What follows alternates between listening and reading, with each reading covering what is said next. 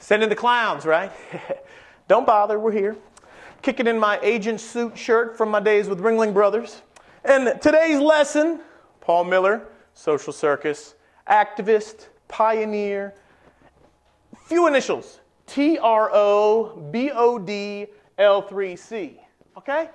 TRO, temporary restraining order. BOD, board of directors. L3C, low profit limited liability company. Okay, so clowns, there's a few clowns. Some folks I've met, some folks have trained me, some folks are friends of mine. Pisoni, Merman, Miller. Pickle Family Circus, Circus Mercus, Circus Team.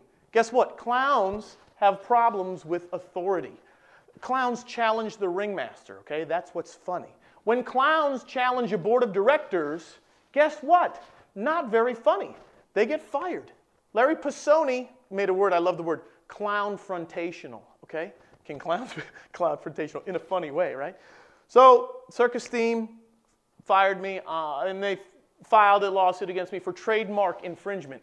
Remember, the ideas were mine, but I put them in the name of the organization, so suddenly if I'm infringing, okay? Also, I gave some trade secrets, like, oh, I told them people how to spin plates or who donated money. Trade secrets? It's not like, you know, figured out the cure for cancer, all right? Oh, cyber piracy. Arr, matey. I bought websites that were similar to Circus Theme, and my wife will never forgive me for that one, okay? If there was one stupid thing I did, I bought some websites. Boy, they drug GoDaddy and everybody into this mess. I work to settle out of court. I don't believe in fighting.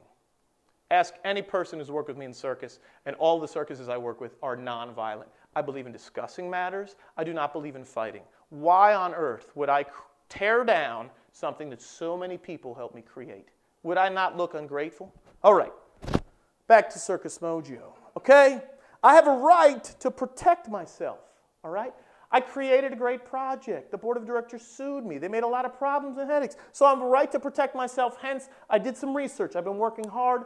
I set up a low-profit, limited liability company in the state of Vermont, an L3C, which is a hybrid of a for-profit and non-profit venture. Foundations can invest or make a grant.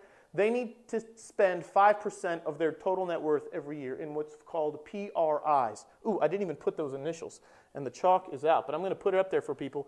PRI, Program-Related Investments. Foundations can make PRIs, Program-Related Investments, in Circus Mojo, low-profit limited liability company.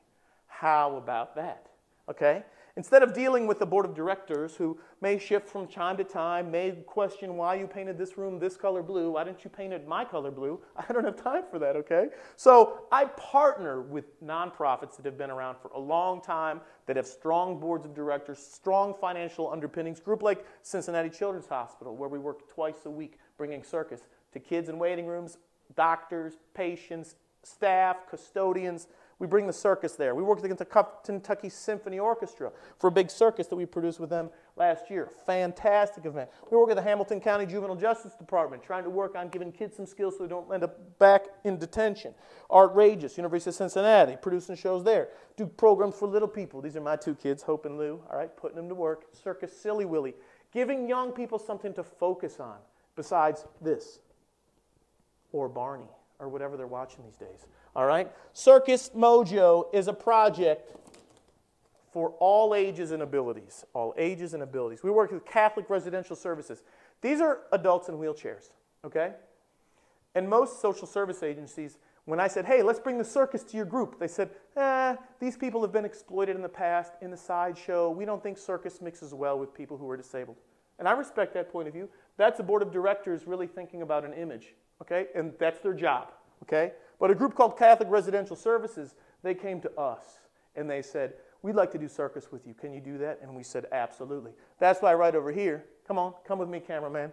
I put in a bathroom, an ADA bathroom, Americans with Disabilities bathroom. How cool is it? I build the bathroom here at the Circus Mojo. This is the studio, and they come. Build it, and they will come. You heard that phrase, right? So here we have a class, 7 weeks long, for adults in wheelchairs. You want to talk about a group of people who nobody really cares about? It's a bunch of adults in wheelchairs, okay? They care about kids at Children's Hospital. They care about a lot of different scenarios. But here we are working with adults. They love it. The whole group's participating. Now we're doing a second 6-week class. We have 16 participants in the program. It's fantastic. So Circus Mojo is a social circus. It's in the status of a low-profit, limited liability company.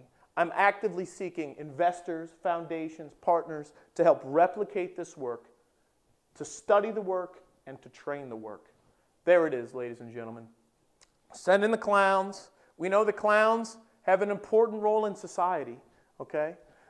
The clowns or the jester would always challenge the king, would make fun of the king, would mock the king. Everyone would laugh, and then that's how the king would control the court, okay? Forever. Clowns have had roles in society. They're very important roles. Political commentator Dan Rice, he was a very famous clown here. I want you. He's the Uncle Sam icon that we all see today. Clowns go back throughout history, and here I am a clown in Ludlow, Kentucky, working on a low-profit, limited liability company, bringing circus to all ages and abilities. Join us at Circus Mojo. Come, participate, be a part of this project. Thank you. Give me a call.